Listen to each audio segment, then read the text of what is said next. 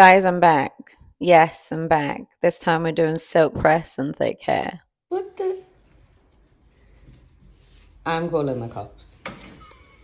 Wait, I can't see, so I'm like confused. I'm like, girl, it's gross. You know exactly. Oh. If I was to put my finger in here, you're coming with me. No, not go. Not even with a comb. Like, just my fingers. It's supposed to, like, just glide through. My fingers are like, what glide? We really did a good job with this. Like, look at that blow dry effect. Smooth. And now for the straightener. My puppy is in the background trying to bark, guys. If he barks, I'm sorry. But I've straightened her hair. As you can see, it's looking really good. Yes, I'm a mess. But her hair is looking really good. It's straight, it's sleek, it's shiny. It's giving everything it was supposed to get. At this point, I'm really proud of myself considering how thick her hair really is. So I'm giving it a trim. Well, I gave it a trim, as you can see. It's looking nice and sleek on the ends.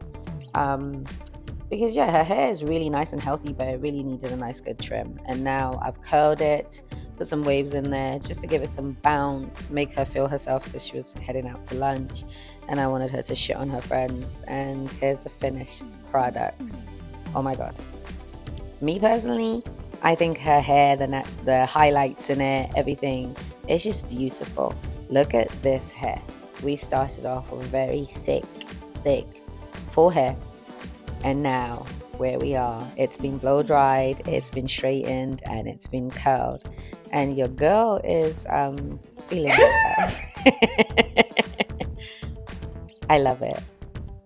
Thank you guys so much for watching. Thank you for subscribing. If you subscribe, please subscribe. If you don't, thank you for everything you do for me, guys. I really do appreciate that you show me support. Yes, I don't have big numbers at the moment, but guess what?